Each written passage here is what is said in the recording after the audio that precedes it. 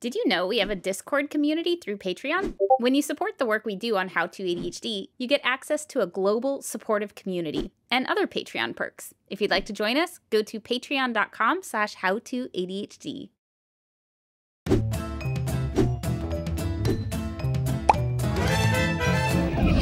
This is How to ADHD Rewind, where I go back and watch my favorite or your favorite videos that I've done. Hello, brains! React to them, and sometimes update with new information. Come watch with me. I'm very curious if I actually did the next video about the topic that I was going to do, because now I want to watch that, because that's where I'm at right now. Like, how do you rebuild routines when they all get disrupted? Because I did have decent routines for a while there, and now I don't. So now I want to watch the next video, but we'll do that the next video. Huh. Today we're watching Rebuilding Routines. Because, yeah, they tend to fall apart. They sigh. Hello, brains! If you watched this video, you know how helpful routines can be. But as people with ADHD, we like to change things. Jobs, cities, majors, you don't know me. And whenever we go through a big change, whatever routines we built for ourselves naturally get disrupted. But that's okay. We will rebuild. Here are 8 tips to help you rebuild your routines and get on with your life. 1. Keep what you know works. It can be tempting to start with a blank slate, but the less you change, the quicker you'll adjust to those changes. So anything you liked from your old routine that would still work with the new one, consider keeping. Yeah, keep what works. That's one of the things that stuck with me, and it made it into the book, actually. Don't start from scratch. It can be tempting to start from scratch because it's a blank slate. Like, I can build completely from scratch, but that's actually not very brain-friendly. I agree with past me. 2. Design the rest with you in mind. Hang on. Current you, not future you. If you're anything like me, future you is awesome and can run a 5K between making breakfast for their family and going to work. What about current you? Yeah, this is in the book too. Do you like to sleep in? Do you like to make breakfast? Are you more likely to work out in the morning or the evening? Do you need to tackle mentally challenging tasks before your meds wear off? How much alone time do you need? How long can you go without it before you start canceling on people?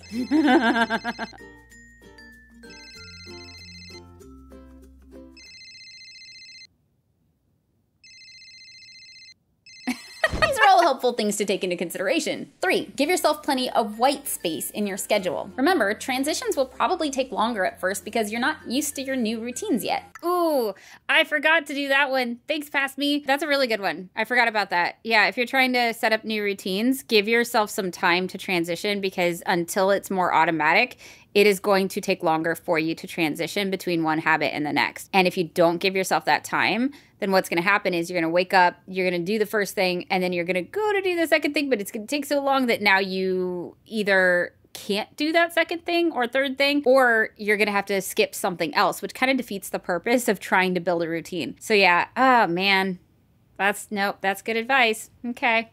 So set yourself up for success. Give yourself extra time between your new routines in case one takes longer than you expect. Personally, while I'm adjusting to my new schedule of working on the show full-time, I'm giving myself a full hour between my morning and afternoon routines, and then a couple hours before bed so that if work runs long, I still get to sleep. If leaving extra time in your schedule isn't an option for you, parents.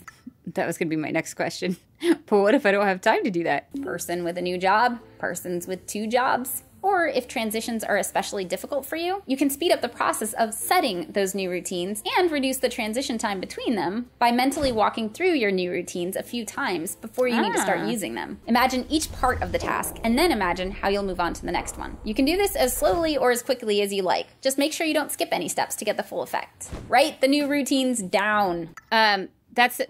Maybe I am getting to that, but that's the other way to do it, is to do it on a checklist so you don't have to remember what you're doing next. You can transition a little bit easier, but that might be what I'm about to say, so never mind. There's a surprising amount that will suddenly not be automatic when you go through big life changes. Again, speaking from experience. Once you're used to your routines, your brain will usually remind you what's next. Until then, you'll probably need some help. So you need to have a way of keeping yourself on track. Oh, the clipboard. I didn't do this on purpose, but Brendan Mahan of ADHD Essentials recently talked about putting your to-do list or routine list, whatever it is, on a clipboard because it makes it feel more official, and it also gives you a place to stick your pen. I need a clipboard. To do. Order a clipboard.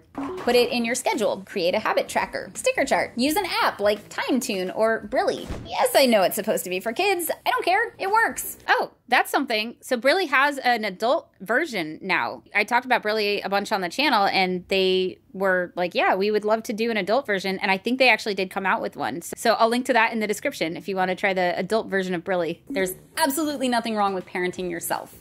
5, if at all humanly possible, wait until you're used to your new routine before adding in stuff that you've never done before. New habits are a lot harder to stick to. That's a whole other episode. So give yourself some time to adjust to your new routine before you take on that challenge. Going through big changes is not the time to try and create your perfect life. Though yes, I too am tempted to do all the things I've ever wanted to do now that I am doing this full time. Not me just sitting here going, oh, you know what I could do while I'm on maternity leave? Learn to bake.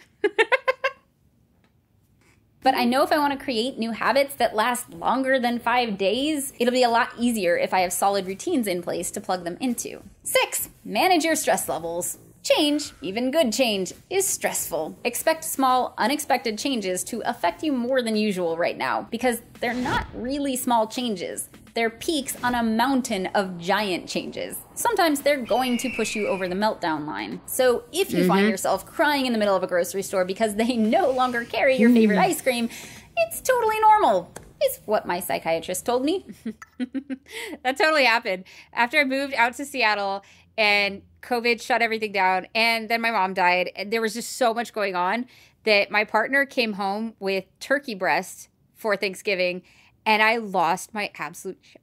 Like, I melted down because it wasn't the full-on turkey that I was used to having for Thanksgiving. That was it. That was enough to push me over the edge. The more change we've got going on, the more disruptions, the more stress that we're experiencing, the less it takes to push us over the edge. So be patient with yourself. If you need a little extra TLC right now, that's okay. Ask a friend for support. Mail yourself a care package. Make time for bubble baths or a massage. Play volleyball. Whatever helps you relax. That was one of the things that I did for myself as I was going through all the changes that come with being a mom or preparing to be a mom. There is a service that will deliver a care package to you every month that's based on where you're at in that pregnancy. It was really cool. Like, right when I was starting to get a little bit bigger, they sent me belly oil and they sent me chamomile tea. They sent me something with ginger in it for like the first trimester when I had nausea. It's been really nice to get something from, it's called a bump box. Mailing myself a care package would take probably more executive function, more effort than I have to give right now, but getting a care package every month that somebody else put together has been fantastic. 7, acknowledge your achievements. It can be really easy when you're adjusting to a new routine to only see the stuff you didn't get to. Check out all the stuff you did.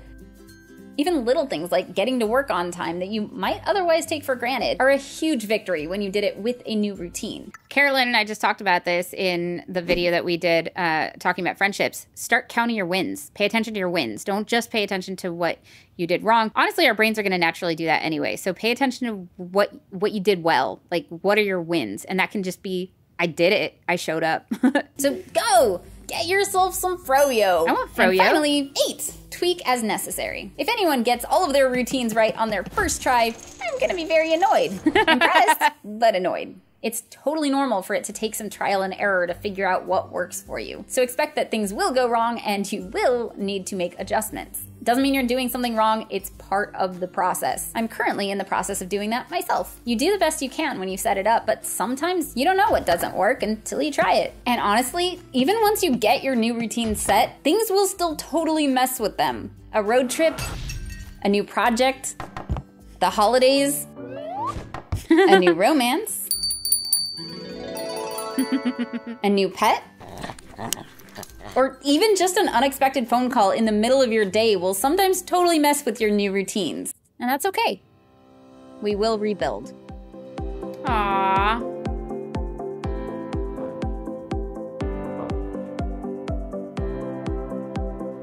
I needed this today.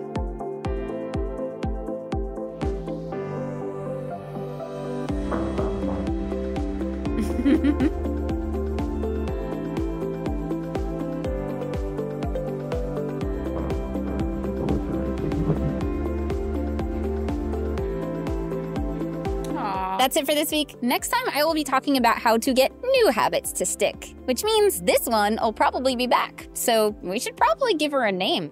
Yeah, I'm pretty sure that never happened. I do have this somewhere, like this puppet character. I kept all the stuff, and then I've been through several moves. It might be somewhere in my garage. I might have to reinvent her, but this was a really fun video. I'm glad that I watched it. I hope it was worth watching again. If you have anything to add about rebuilding routines, let me know in the comments below. And if I didn't do that habits video, I think I should.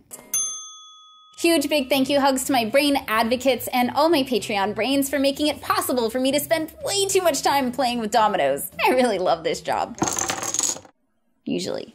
If you like these types of videos, let us know in the comments below and tell us which episode we should do next.